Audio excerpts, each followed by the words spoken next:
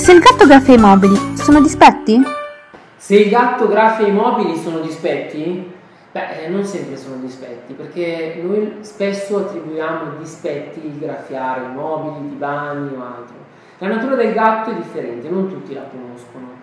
In natura i felini marcano il territorio, marcare il territorio significa anche graffiarlo, quindi rendere visibile la proprietà a chi passa. Non sempre può essere associabile a un disagio comportamentale questo atteggiamento da parte del gatto. L'unica soluzione credo che sia quella di posizionare un buon tiragraffi che attragga il gatto in un punto di passaggio, perché ricordatevi che le marcature, quindi i graffi sui mobili o divani, sono sempre fatti in un punto di passaggio dove tutti possono vederlo. Quindi anche il tiragraffi andrà posizionato in un posto ben visibile da tutti e che il gatto gradirà. Provateci e vedrete che andrà tutto bene. Alla prossima da Daniele! Fai già parte della nostra community?